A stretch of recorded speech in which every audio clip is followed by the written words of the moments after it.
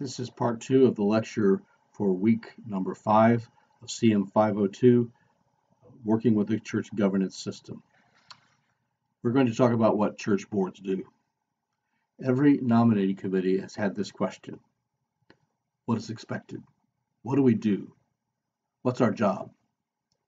If you ask church boards to describe their job description, they would say something like, well, we do the business of the church, but often without much specificity as to the particular business that they do and how they go about doing that business. They see themselves as primarily permission-giving bodies with a modicum of planning projects that somebody else isn't planning, or events, and a certain amount of problem solving because it can't be avoided. One of the things a pastor or ministry leader is wise to use their time and energy in is to equip the board to do its business, which begins by learning and defining what that business is. Now, under the stewardship of leadership, we discussed the overall leadership principles that apply to anyone involved in church leadership, and they are particularly incumbent upon church boards. For having said that, however, I want to focus more on organizational specifics, what a church board does.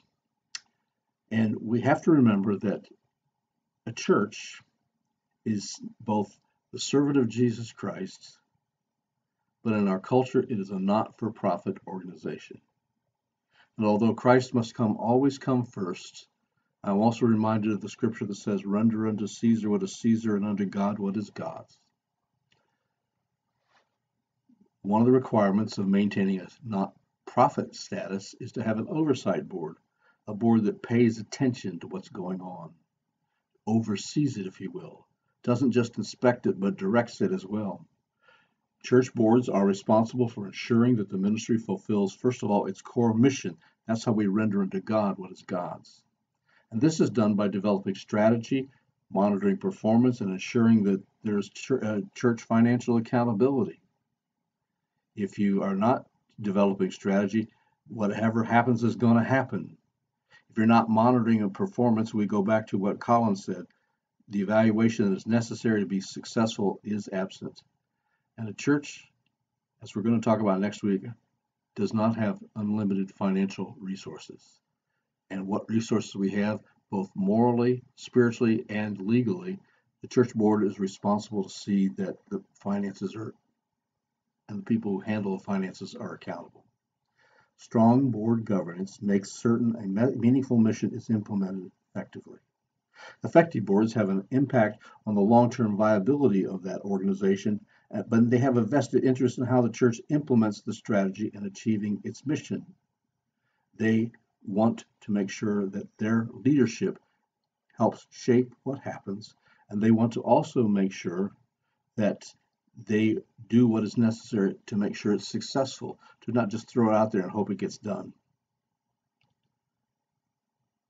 This is done in part by meeting on a regular basis, while actively overseeing the key operations, which are the church budget oversight, the top leader performance evaluation, and the performance of the strategic leaders of the church, and of course always to make sure that we are in legal compliance.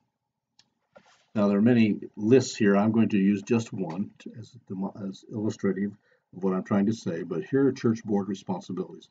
And number one, after trying to discern God's will, is do strategic planning.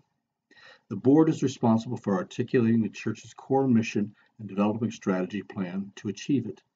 This is done through formal strategic planning process, which includes the development of what we've talked about in terms of mission, vision, and value statements.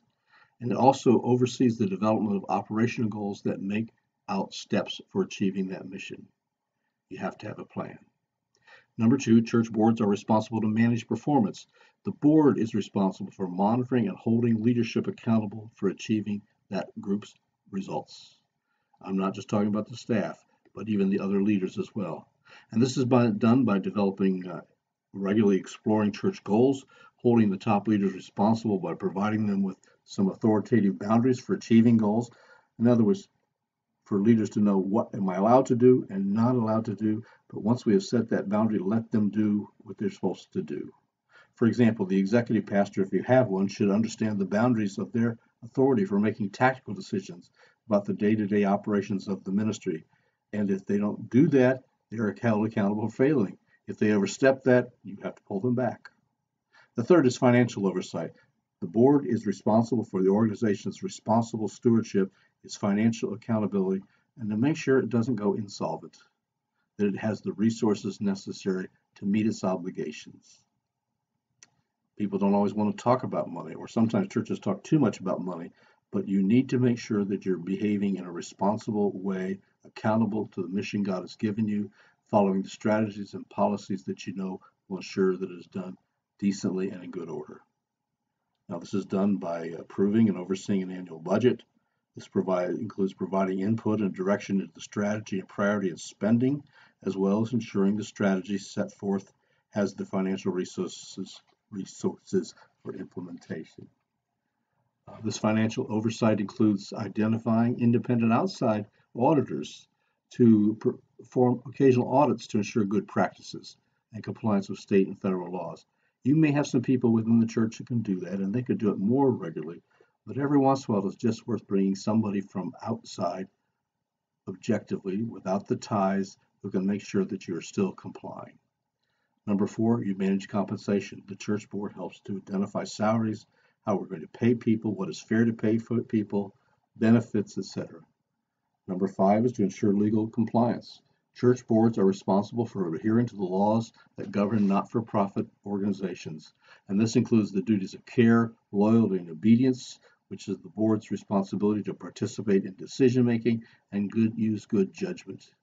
Set aside their personal interests to ensure the organization's interests are kept and ensures that the church stays true to its core mission by complying with its governing laws and those other governing laws that apply to the church.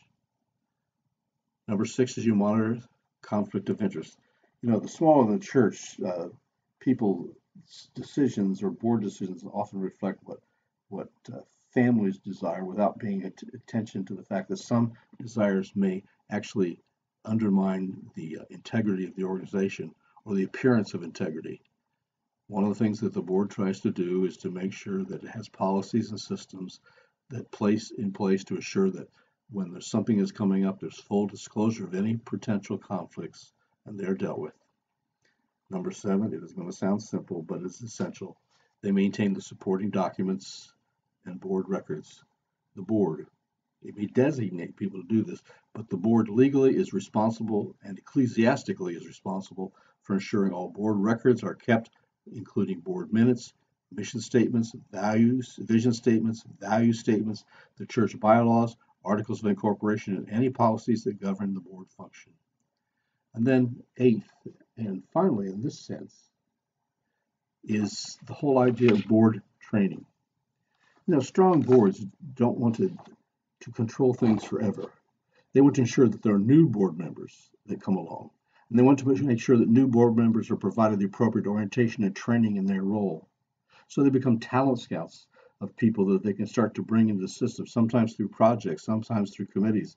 But they also understand that these persons need to be educated in the mission of the church, its core values, and also the ways that the church does its operations. This includes a review occasionally of your church documents, your job descriptions and responsibilities, and again, always understanding the legal responsibilities of board members. And you can sometimes have these done by outside sources, but you need to provide training. Anyone who has chosen to be a part of a church board should recognize that it is an honor and an incredible responsibility that comes with that role. Having a good understanding of role responsibilities coupled with thorough training is a great way to get a board member equipped to serve the church, and the church will be served well. We're going to stop the lecture at this point. We're going to go on in the next lecture to talk about mission alignment and rules that effective boards try to live by. Thank you.